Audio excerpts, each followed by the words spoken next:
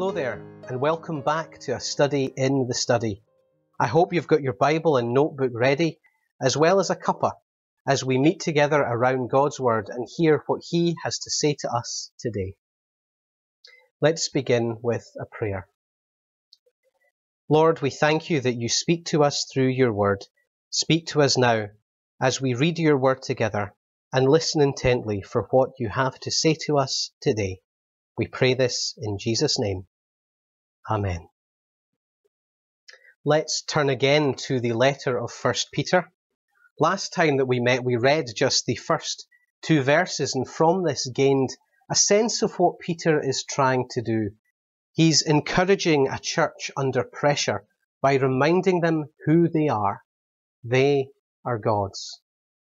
He develops this further now as we read together verses 3 to 9. 1 Peter 1, verse 3. Praise be to the God and Father of our Lord Jesus Christ.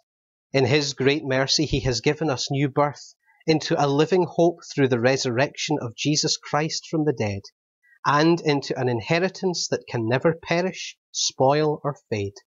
This inheritance is kept in heaven for you, who through faith are shielded by God's power until the coming of the salvation that is ready to be revealed in the last time.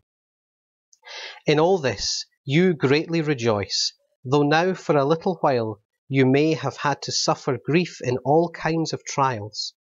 These have come so that the proven genuineness of your faith, of greater worth than gold, which perishes even though refined by fire, may result in praise, glory, and honour when Jesus Christ is revealed. Though you have not seen him, you love him, and even though you do not see him now, you believe in him and are filled with an inexpressible and glorious joy, for you are receiving the end result of your faith, the salvation of your souls. Amen. Like last time, our first question is, what did this passage mean when it was first written? And that must be our first question, because it helps us establish this foundation upon which the rest of our understanding can be built. And as before, I'm here to help you answer that question. Remember, Peter is writing to a church under pressure. They are suffering particularly because of their faith. Through persecution, they have been scattered. Since he wants to encourage them in their faith, it stands to reason that he begins by reminding them of the greatest thing that their faith can give them: hope.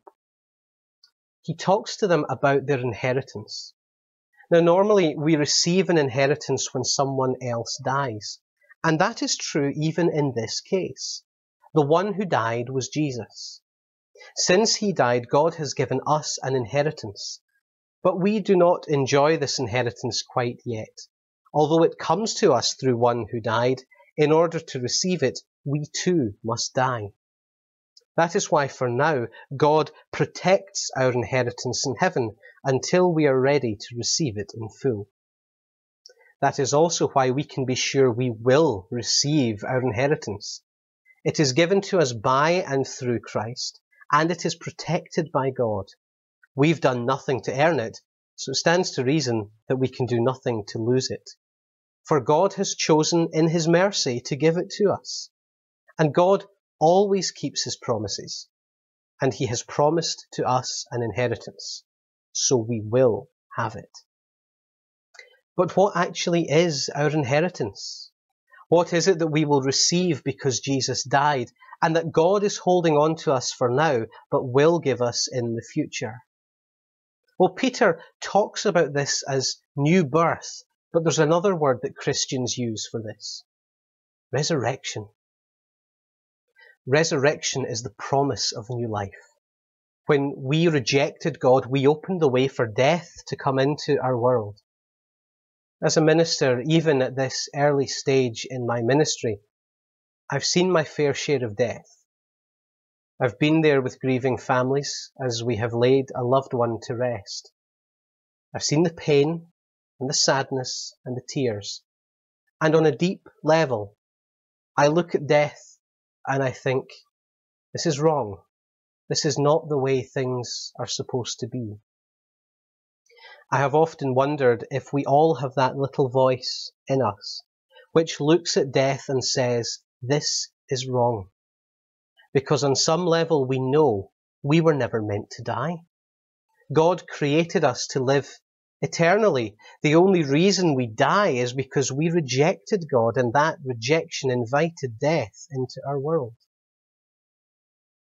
Resurrection is God's way of putting that right. It is a word that says death is not the end. There is life beyond death. Another one of the writers in the Bible, the Apostle Paul, he describes resurrection like this. In his letter, 1 Corinthians chapter 15 and at verse 51. Listen, I tell you a mystery. We will not all sleep, but will be changed in a flash, in the twinkling of an eye, at the last trumpet. For the trumpet will sound, the dead will be raised, imperishable, and we all will be changed. Resurrection is the ultimate hope of the Christian faith. It is a promise that we who believe shall never perish. Though we may die to this life, we will be raised again. We will live on a new earth with new bodies, still recognizably ourselves, but no longer decaying.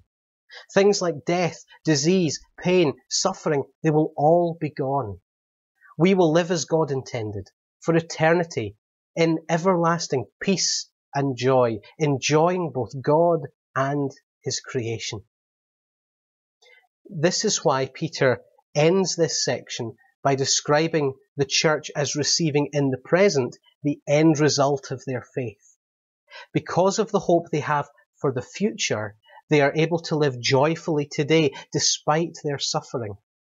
And one day their joy will be complete as they are raised to life with Christ. Only this time their suffering will be no more. It is also worth noticing that Peter commends the church for believing in Jesus even although they have not seen him. And it's likely Peter is remembering that moment when Jesus appeared to his disciples after his own resurrection. And he said to them, "Because you have seen me, you have believed. Blessed are those who have not seen me, yet have believed." That's John chapter 20, verse 29. So to our second question, where is Jesus in this passage? Well, we've already kind of answered that one, but for the sake of clarity, this passage points to Jesus because it was his death and resurrection which grant us this inheritance to eternal life. And we can be sure we'll receive it because Jesus did all the work to make sure that that would be the case. All we need do is believe and receive. Which brings us to the final question which you will ponder after this video is finished. What does this passage mean to me today? Maybe you need hope. Maybe you need that assurance that God has an inheritance for you and you will receive it. Maybe this passage has moved you to praise God for all that he has done for you through Christ. Whatever it is, I encourage you, write down what God has said to you through this passage and treasure it. As for me, well, the biggest challenge for me in this passage is to have that eternal view. I can very easily become despondent, focused on my immediate concerns, and in doing so I lose my joy.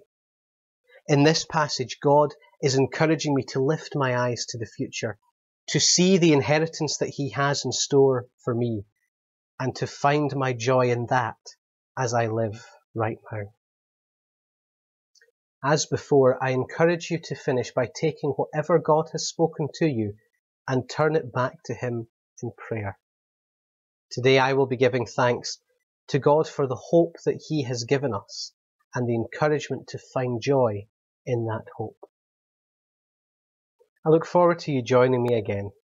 For now, may God bless you, and I'll speak to you soon.